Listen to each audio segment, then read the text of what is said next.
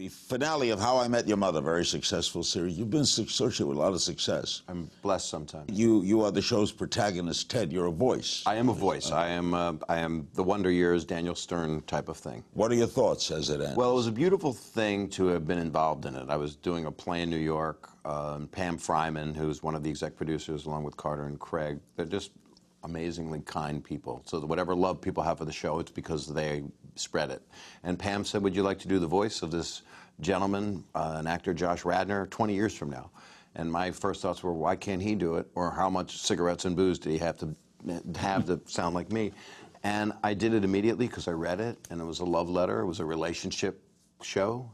And it's been an amazing thing that I forget. People say, I love your show. And I'm, well, it's their show because they're the most talented actors that made this happen. Will you go in and tape them once a week? I would go once a week. I did go once a week. I would go over to Fox and I would do the sessions, and I love the show very much. It's an interesting thing. And I'm friends with a lot of the people. Josh Radnor and I go to dinner, and here's 2 demos of the same guy. Which girl likes him, you know?